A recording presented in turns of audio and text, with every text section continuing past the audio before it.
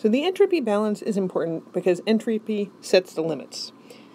We might ask ourselves, what is the least work into something like a pump or a compressor? Or we could say, what is the most work out of something like a turbine? And we can't answer those questions without entropy. And these are places where common sense fails us, because common sense wants us to say that, well, of course the most work we could get out of a turbine is equal to all of the heat we've put into heating the steam that's going to go into the turbine. Or the least work we put into a pump is exactly equal to the change we want to get out of that pump in terms of energy. And the fact is, no, entropy makes that impossible. So the best we could do is always a reversible system. And to figure out what happens in a reversible system, we need to an energy balance just by itself doesn't know anything about that, really. So we need to also apply the entropy balance.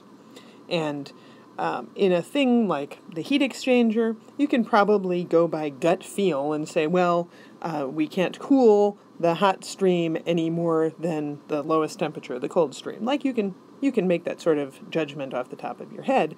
But if what we're trying to do is figure out how much work we could possibly get out of this turbine, yeah, we're not going to be able to do that just off the top of our heads. So, let's try that right now. I'm going to ask you for the most work we could possibly get out of this turbine, and we're going to use some steam. So we have steam coming in at 8 megapascals and 500 degrees C, and it's going to leave at 1 megapascal. And our question is, what is T out? And also, let's figure out what is the maximum work out we could get here. So what is the biggest WS we could get? Now, I just said something really important there, because if I said what is the biggest WS, that means we're going to work this problem assuming this is reversible.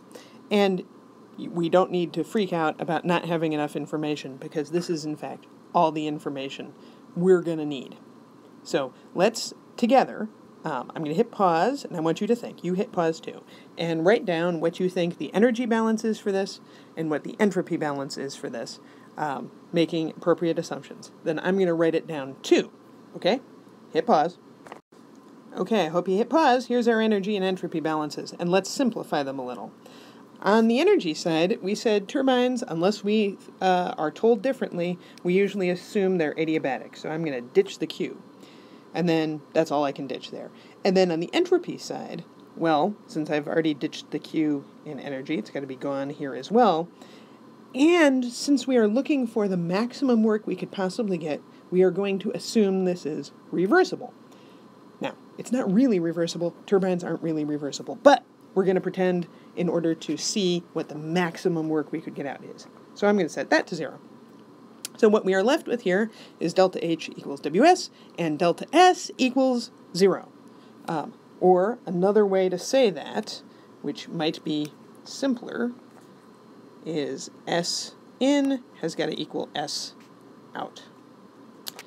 Okay, so now we know what we need to know to solve this problem. I'm going to say it out loud here, and I know this is going to drive you nuts, but I'm going to say it, and then I want you to go dig out the steam tables and figure it out. So, we're using the steam tables, and to be able to answer this problem, to find T out, and also WS, to get that WS, we're going to have to figure out delta H. Well, we can't get delta H until we know what the conditions are on the outlet side. And so we're kind of stuck there. We can figure out H in, but we can't get H out. So, now, what do we do next? Well, what we've got to do next is use the fact that S in equals S out. We can go into the steam tables, look up entropy at 8 megapascals and 500 C. And then we know S out has got to be the same value.